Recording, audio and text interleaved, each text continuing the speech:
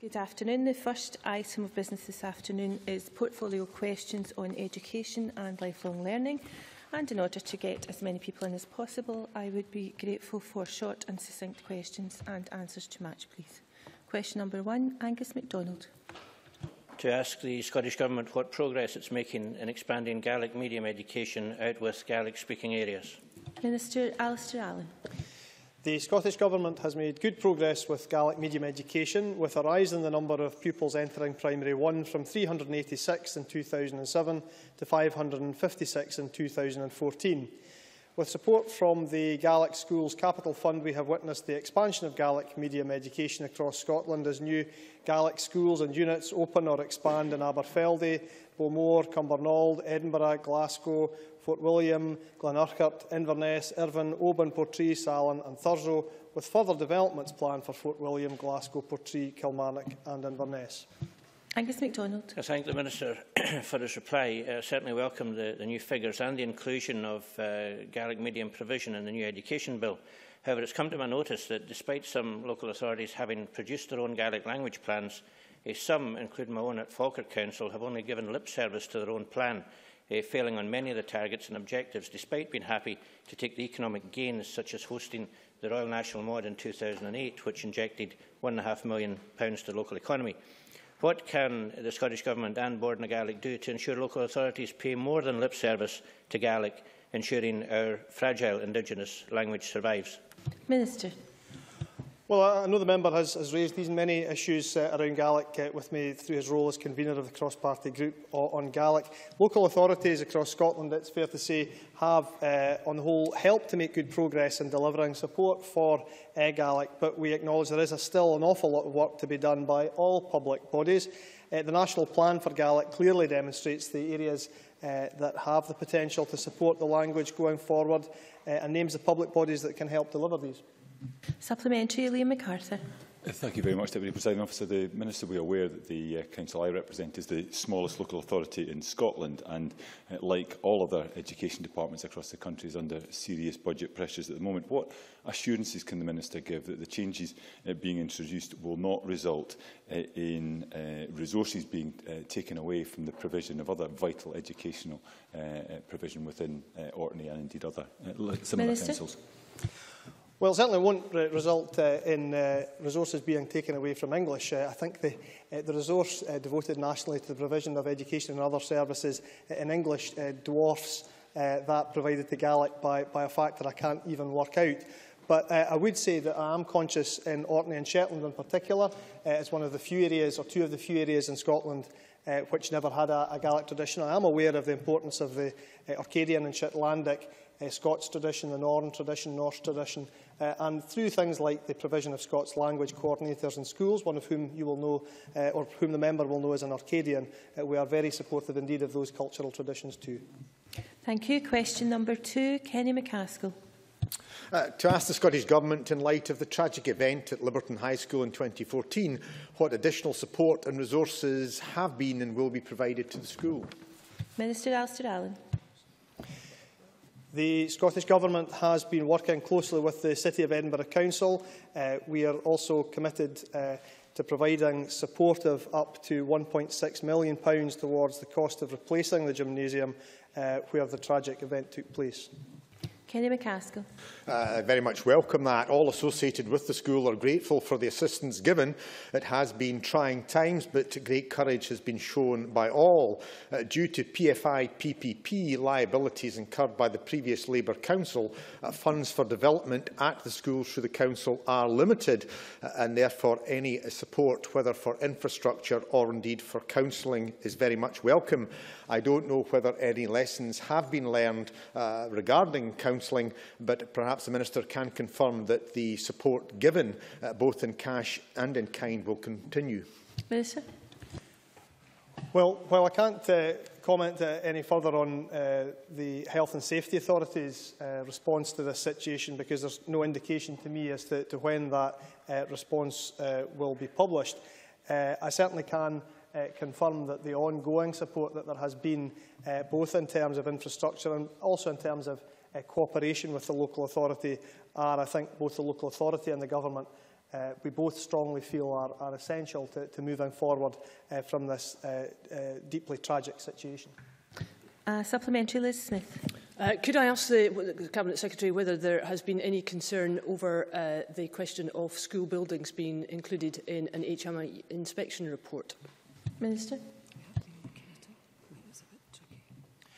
These issues have been raised in the past, although it is nonetheless the case that the assessment of the condition of school buildings does remain a matter for local authorities. Thank you. Question number 3, Cameron Buchanan. Thank you. To ask the Scottish Government what will they do to improve literacy in schools following the recent results of the Scottish Survey of Literacy and Numeracy. Cabinet Secretary Angela Constance. While the latest survey showed that Scottish pupils perform well, these results are not as good as they should be. They demonstrate the need to redouble efforts to ensure that every child can succeed in school and so gain the skills that they need for life. As a result, we are stepping up work to improve children's literacy. Education Scotland inspections will focus on raising attainment and literacy. Each school will be expected to demonstrate a very clear strategy for raising attainment in literacy, and we will work closely with partners to establish a national improvement framework to provide us with information we need to show that children's skills in reading, writing, listening and talking are improving. And we and our partners will work with parents and carers to develop resources to support learning at home from the early years right through to secondary, building on the Read, Write, Count campaign. And finally, Presiding Officer, round 2 of the Access to Education Fund with £1.5 million available to help reduce barriers to learning experienced by children from disadvantaged backgrounds opened last week, and in 2004 303 schools benefited from these grants. Thank you. Cameron Buchanan, could you check your microphone is raised, please, Mr Buchanan? Thank you. I thank the Minister for her reply. And in view of this, does the Scottish Government plan to reform the testing of reading, writing and numeracy in schools? Cabinet Secretary. Some of the work that we will be taking forward with all partners in education is in relation to a national performance framework. And while the position of this government is not to reintroduce things such as national testing, which is onerous on teaching staff and indeed children, what we do need to address is the need for more intelligent use of information. We need more data about what's happening in the early years and in primary schools so that we can identify issues earlier and indeed act upon the issues that are identified. And that is a very important aspect of the work that we will take forward with our partners as we develop the National Performance Framework. Colin Beattie, supplementary, please.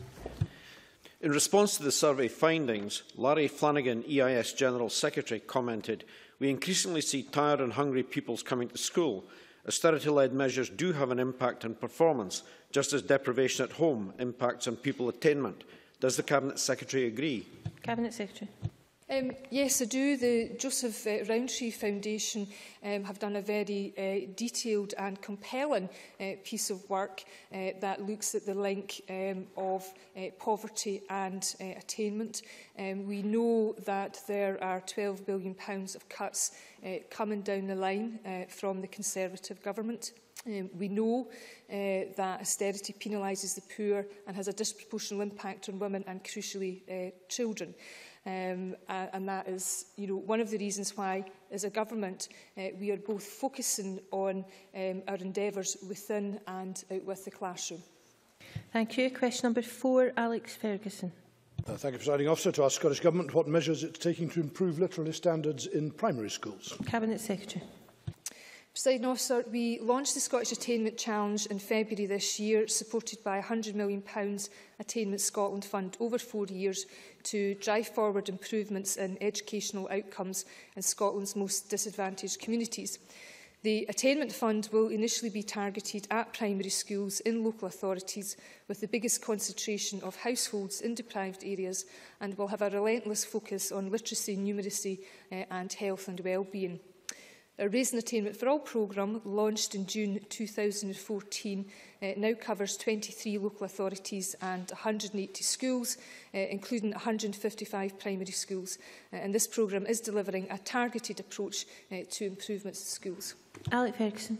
Well, I'm grateful to the Cabinet Secretary for her response, but the 2014 Scottish Survey of Literacy and Numeracy that my colleague Cameron Buchanan has just referred to was quite clear in identifying that key literacy standards amongst school children have fallen, whereas the Standing Literacy Commission set up by the Scottish Government has claimed that these standards have improved. So can I simply ask the Cabinet Secretary how she explains that apparent contradiction? Cabinet Secretary. Well, of course, the Standing Literacy Commission is an independent commission and reflects a broad range of measurements across Scottish education. We know that national qualifications, for example, we're seeing an increase in pass rates. We know literacy is embedded in national qualifications. We know that in terms of PISA results, for example, that we've halted the decline in our international standing. But let me be clear to Mr Fergusson and other members in this chamber that the results from the literacy survey do indeed fall short of our aspirations for all of our children. And while the majority of children are doing well, I mean, we know that 8 out of 10 children read well or very well, these results quite simply are not as good as they should be, and we will indeed redouble our efforts to address this. Question number 5, Gordon MacDonald. Thank you, Presiding Officer. To ask the Scottish Government how much was spent refurbishing schools in Edinburgh in 2014-15. Minister Alistair Allen. The Scottish Government does not hold this information. It would be for the relevant local authority, in this case the City of Edinburgh Council, to provide the member with that information. However, through the Scotland Schools for the Future programme, this Government is undertaking significant investment in Scotland's school estate. In Edinburgh, the Scottish Government will provide funding of up to £41.9 million for the replacement of James Gillespie's High School, Boroughmuir High School and St John's Primary School.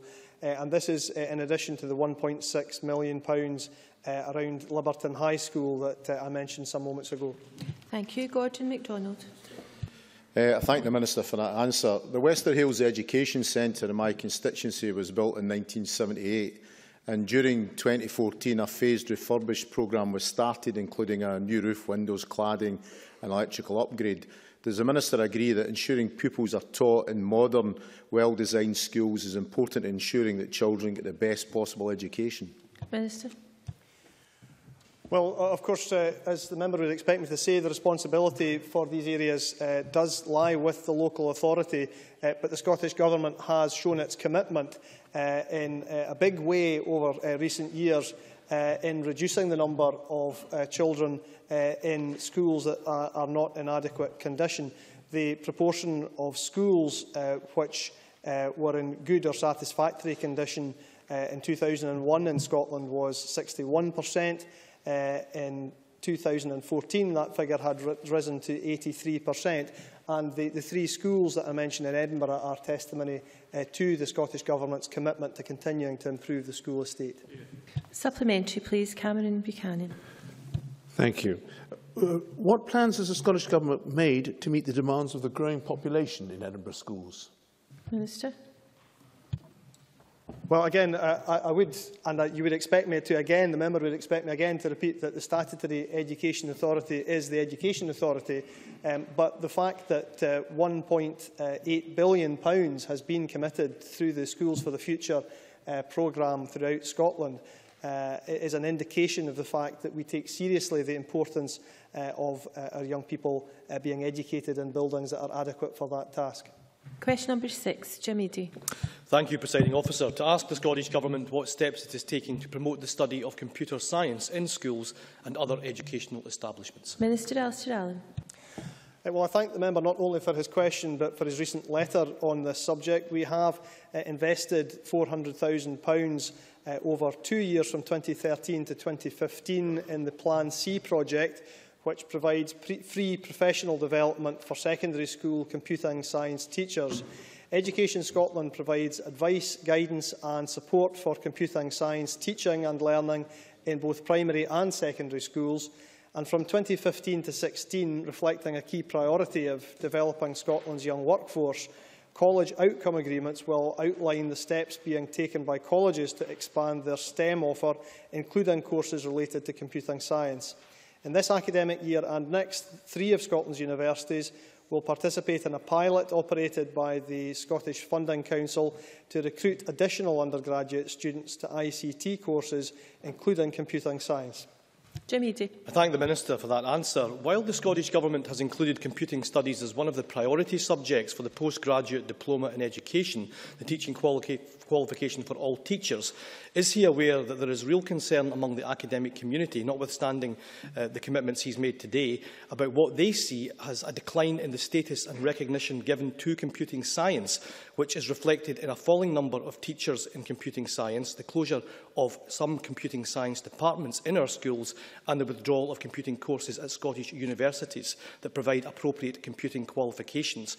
In providing the policy direction and leadership which I know he and the Cabinet Secretary is committed to providing, will he meet with me and other interested parties to discuss what further progress can be made? Minister. Well, I am, of course, more than happy to meet the member about the issues he raises. And while it is certainly the case to say that there has been between I think 2008 and 2014 a decline in the number of young people taking SCQF level 5 in computing science, there has, of course, been a rise at higher and at advanced higher. This is an area which the Government takes very seriously in ensuring that targets are set for our teacher training universities, the teacher initial education universities, to ensure that the teachers are there for the future for this vital area of our education system and our economy. Mark Griffin. Thank you, President Officer. There seems to be some confusion in local authorities in the difference between computer science teachers who cover programming and advanced skills and computer literacy teachers who cover word processing and administration skills. Is the Minister willing to issue guidance to clarify the situation so we can get an accurate picture of the spread of computer science teachers in Scotland and start to address the fallen numbers which has left some areas with schools with no computer science teacher at all? Minister. Well, Education Scotland's technology review recognises a number of the points that the member has made, not least the important distinction he makes between computer literacy and computing science. I think it's important to stress again the fact that we did see efforts in the last year to increase the number of people becoming computing science teachers. We did see an increase, although a modest one I concede, in the number of students on the computing science PGDE course, up from 17 to 22, with a target intake for this year up to 37. I do take seriously the points that are made about ensuring that the supply of teachers is there for the future. Many thanks. Question number 7, Rob Gibson. Thank you, Presiding Officer. To ask the Scottish Government what public agencies are doing to promote outdoor education for both urban and rural pupils, and with what success. Thank you, Minister. Fiona MacLeod. Thank you. Outdoor learning is promoted in a number of policies, for example within the GTCS standards for registration, while Education Scotland supports practitioners in every sector to build confidence and competence in outdoor learning. A range of public agencies, including Sport Scotland and local authorities, provide and promote outdoor education for children all over Scotland. Since 2012-13, we have invested £1.9 million in Inspiring Scotland to deliver the Go to Play programme to further engage children in active and outdoor play. And on Thursday, the 2nd of April, Inspiring Scotland launched our £300,000 Play Ranger Fund. This will allow the Play Ranger model to roll out nationally to upskill outdoor play, activity and knowledge across Scotland. Thank you, Rob Gibson. I thank the Minister for that answer. I had the pleasure of opening the refurbished visitor centre at Benay National Nature Reserve last Saturday, and other places like the RSPB Visitor Centre at Forsonard in my constituency are a considerable distance from large numbers of pupils. It's in terms of being able to encourage these pupils to experience the outdoors that I'm asking this question, because many others further away from those places should be able to enjoy these tremendous facilities and learn about our nature and environment. Thank you. Fiona McLeod. It's lovely to hear from Rob Gibson about the wonderful work that's being done by organisations within his constituency, and he might be interested to learn on the findings of Stirling University's most recent research on outdoor education. From 2006 to 2014, there's been a 50% increase in outdoor provision for primary school pupils in Scotland. And amongst the reports on the advantage of this is that teachers are seeing increased pupil engagement when they are part of outdoor education. Thank you. Question number 8, Ian Gray. I ask the Scottish Government what assessment is made of the reasons for falling literacy and numeracy in schools. Cabinet Secretary. While the most recent Scottish survey of literacy and numeracy found that most children are doing well, as the Scottish Government has already acknowledged, the results are not as good as they should be. Accordingly, we are redoubling our efforts to address this and, in particular, to close the attainment gap. Part of this work will focus on gaining a better understanding of what influences attainment in literacy and numeracy and the role played by disadvantage. Ian Gray. I did hear the Cabinet Secretary describe her response to the statistics to colleagues who asked about the survey earlier. But my question was indeed about reasons and responsibility. We all visit schools, I think, and find them full of dedicated, passionate teachers and bright young people eager to learn. So this can't be their fault. But literacy and numeracy standards are in decline, whereas we see them in other developed countries improving. The Cabinet Secretary's government have been running education for 8 years. Surely she must have some view as to what has gone wrong. Could she share it Cabinet with us? Secretary. Well, indeed, I mean, the literacy survey results, I think, indicate a number of issues. In this chamber, we have discussed and debated at length the role of disadvantage.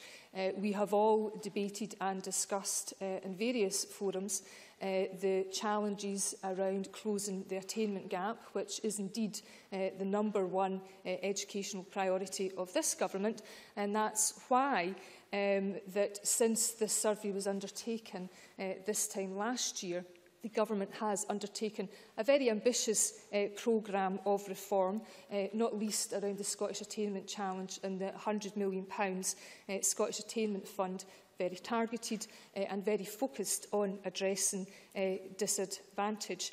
There are other issues to do with transition that we need to do better in supporting children in that transition between primary and secondary. And, of course, we need to do far more to address some of the issues with boys in primary schools.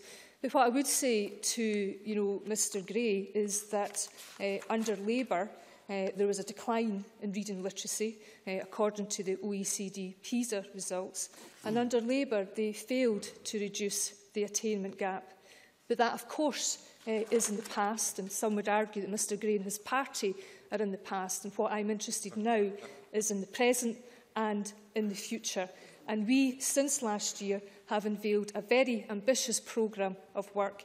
And indeed, in response to these literacy results, we've outlined a number of very ambitious measures, such as the National Performance Framework, because we won't rest until all our children get the very best start in their life, and literacy and numeracy skills are at the absolute core of a child's education. Mary Scanlon. Audit Scotland confirmed that there is no consistent approach to testing or assessment from P1 to S3. Neither is there any evaluation on the relationship between spending and raising attainment. How will the Government's ambitions and their National Performance Framework address these two issues? Cabinet Secretary. Well, if Mrs Scanlon had, I suppose, listened to my earlier response to one of her colleagues, one of the issues that I said was a very important factor in the National Performance Framework was having better, more comprehensive information at an earlier stage in a child's education career. But we have to use information intelligently. I don't want to overburden children or indeed teachers, but we do need better information about what's happening in our education system earlier on. And indeed, one of the reasons that this government introduced the literacy and numeracy surveys was indeed to get a more comprehensive picture of what's happening, so that we know what's happening and we can therefore act upon it. But I have to say to Mrs Scanlon that, unlike the Tories, this government will not be driven by ideology. We will do what works, and we will be led and informed by the evidence.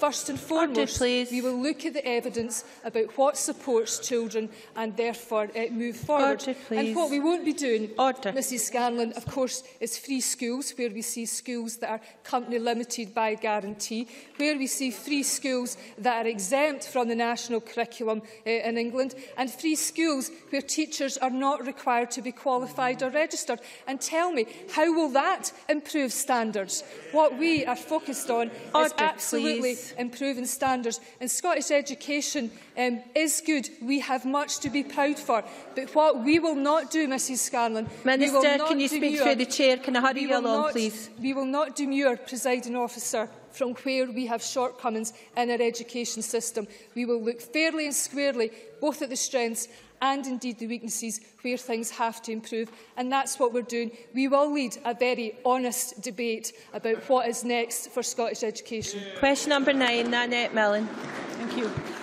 To ask the Scottish Government what support it provides to disabled college students. Cabinet Secretary. In its guidance to colleges, the Scottish Funding Council has made clear that improving access for disabled people is a national priority. To support this, the Funding Council is investing a record £100 million across the sector to ensure that colleges are resourced to meet the needs of disabled students. Additionally, eligible learners studying higher education at college are entitled to financial assistance through the Disabled Students Allowance, and those in further education courses are eligible for support through the Additional Support Needs for Learning Allowance. The Funding Council continues to work closely with the Equality Challenge Unit, Enable Scotland, Colleges Development Network and other partners to improve outcomes and support for this group of learners. Nanette Milne. Thank you. I thank the Cabinet Secretary for her response. During 2013-14, 6,270 applications were received for disabled student allowance, an increase of 8.6% on the previous year.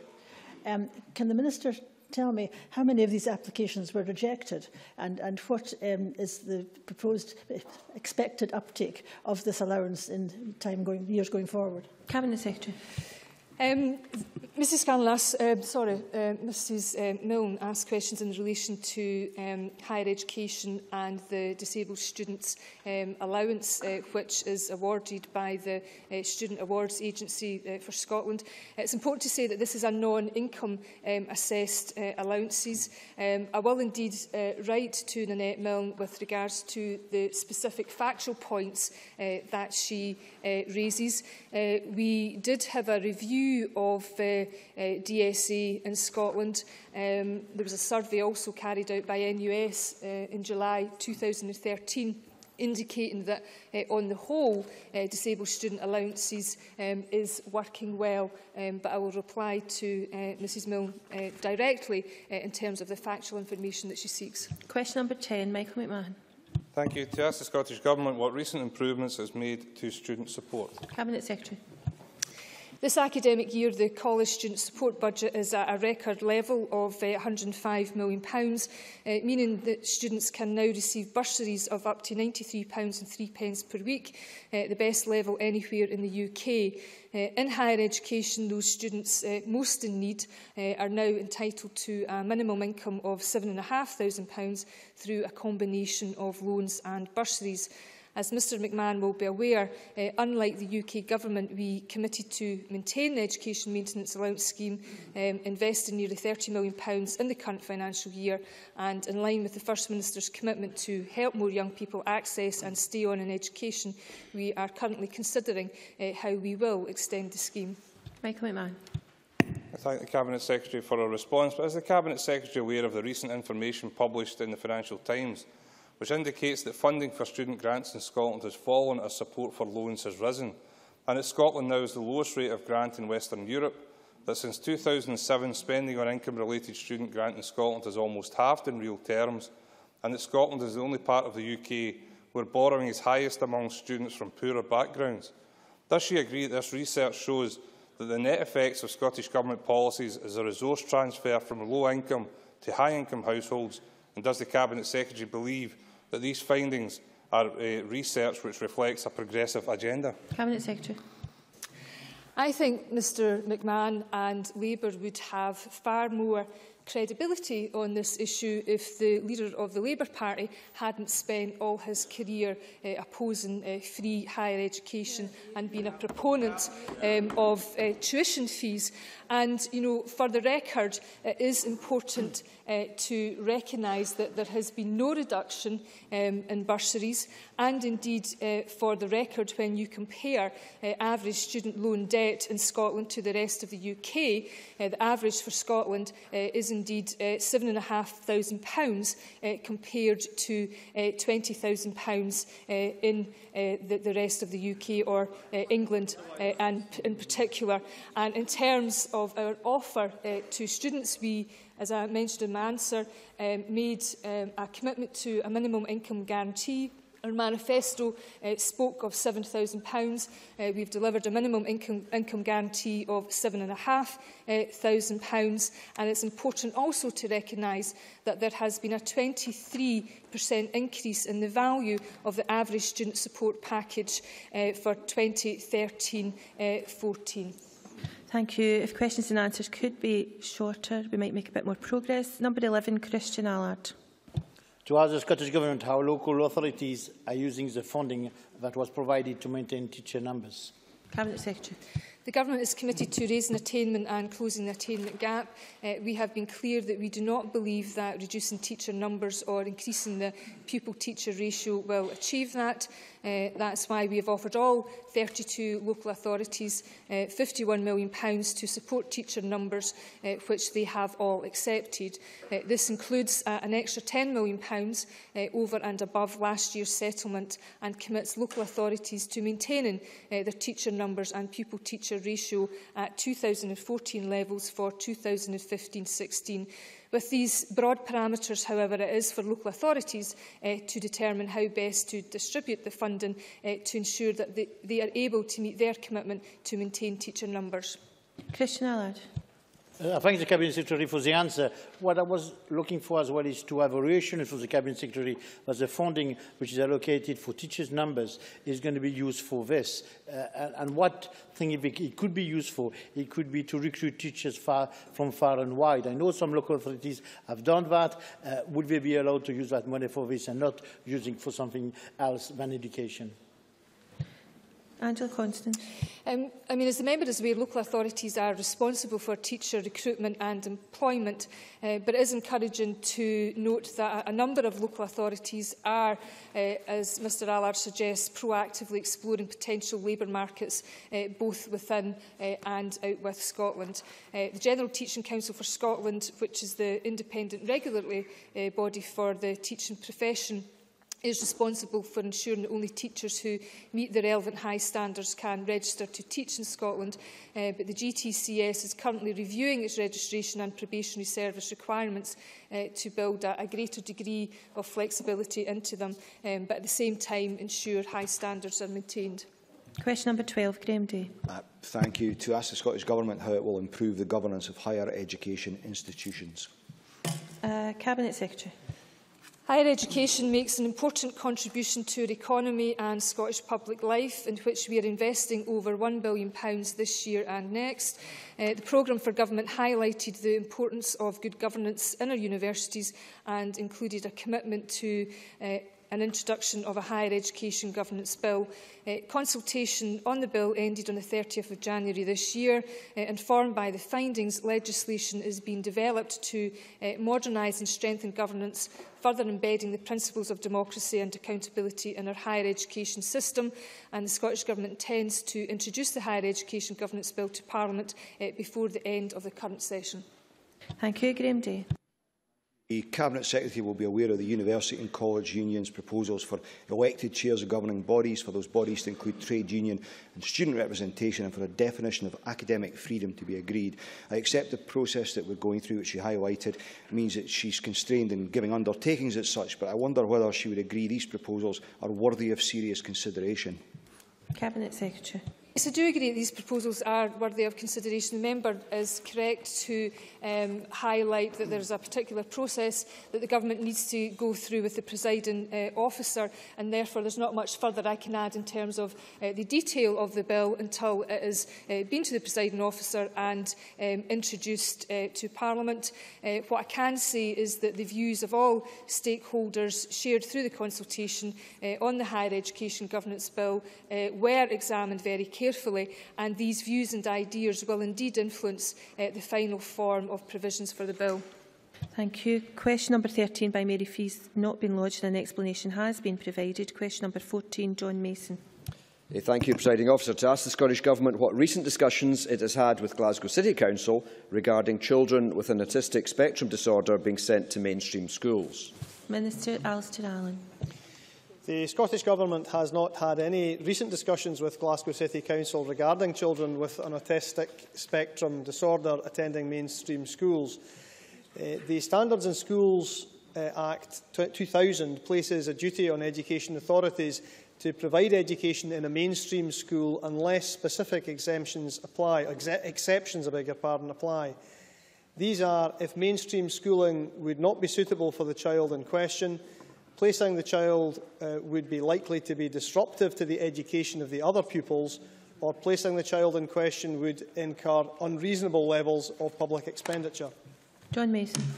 I very much thank the Minister for that response, and it's certainly the feeling, and I wonder if he shares the concern of some of my constituents, that these specific exceptions are being met. The school is not suitable for some of the pupils. It would be disruptive to the other pupils, and yet Glasgow insists on sending them to a mainstream school. Minister.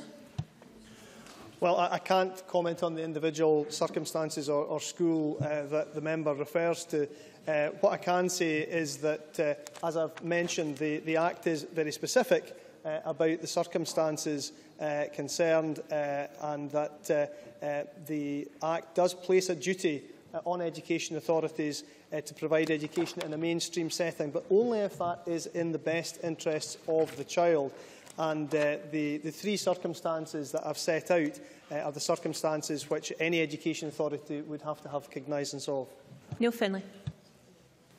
The same thing is happening in my area in West Lothian, and the reality is this is a direct consequence of the underfunding of local government. Now, this is very, very serious. Children are not being placed for financial reasons, I believe, across Scotland, and the government really has to look at this because parents will not put up with it. Minister. Well, the member may be in a better position than I am to know about the internal workings of the local authority concerned, but all I can say is that the Act is extremely specific, that the best interest of the child are what are concerned. And as far as the local authority funding is concerned, that, as the member well knows, despite the pressures placed on the Scottish Government from another place, this government in Scotland continues to maintain its commitment to funding local authorities despite all the pressures upon it. Question number 15, Mark Griffin. To ask the Scottish Government when the Cabinet Secretary for Education and Lifelong Learning last met Education Scotland and what was discussed. Cabinet Secretary. Met with Bill Maxwell, Chief Executive of Education Scotland, on Thursday the 23rd of April at 1:15.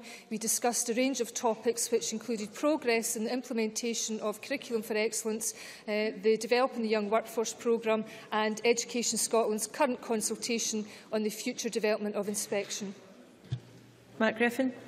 I thank the Cabinet Secretary for that answer. Can I ask if she is aware of the concerns in the teaching profession over Education Scotland's withdrawal of the national contract to supply glow materials, twig and tig-tag in Scottish schools, which are a much-needed science resource. How does the Minister plan on addressing the concerns of over 700 teachers who have signed an online petition and the impact this will have on science teaching in our schools? Cabinet Secretary. I agree with the member that resources for science teachers are very, very important, and we are certainly reviewing the position and indeed Dr Allen has been in discussions with representatives from Education Scotland to ensure that science teachers do indeed have the right resources available, and we are looking at some other arrangements to ensure that some of the resources mentioned by Mr Griffin are indeed continue to be available. Many thanks. That concludes questions. Now I will allow a few moments for members to change seats before we move to next business.